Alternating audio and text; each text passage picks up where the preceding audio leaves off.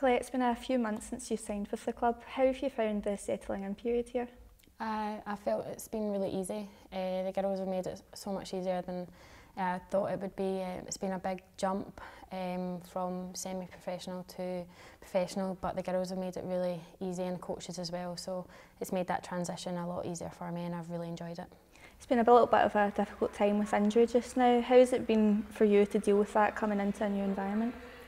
It was a bit frustrating, but it's expected when you're training more, you're putting your body through a lot more, and I'm just in the right place for it. Paul, the physio, and all the coaching staff have been brilliant in just building me back up, getting me sharp again, so now I'm feeling good to go, really. You made your first start in the Queen's Park game before the international break. How did you find that? Yeah, I was delighted to get my first start. I've been working hard at training, trying to build back my sharpness and my fitness, so I just hope that I played well enough to continue that momentum and try and fight for a place in the starting 11. Yeah, like how much do you feel like that can push you on from your injury and get another opportunity within the squad? Yeah, it's massive. I think everyone's got a really good chance of getting a place in the starting 11 if they just train and work hard for the team. The squad's really competitive, so it is hard, but there will always be a time where you have to stand up and take responsibility, and when you get a chance, take it.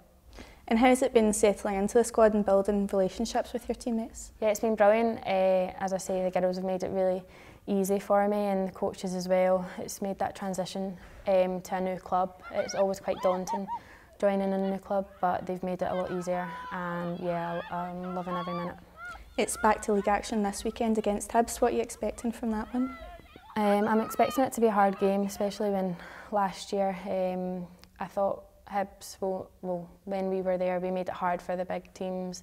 We had a game plan, so I'm expecting that Hibs will have a game plan and they'll stick to it, and they'll try and make it hard for us, they'll try and frustrate us, but we'll just focus on our game plan and what we're good at and just try and build on that. You mentioned there, it's obviously a team that you know quite well. How do you look back in your time there? I loved it. I love all the girls there, so speak to them, but as soon as I step on that pitch, like, we want the 3 points, we're going to go all for it, so friendships will go aside for those 90 minutes, and then we'll just focus on the game. Looking at Rangers' league start so far this season, how pleased are the squad with it, and how can that push you on for the rest of the campaign? I think it's been a brilliant start, especially with goals.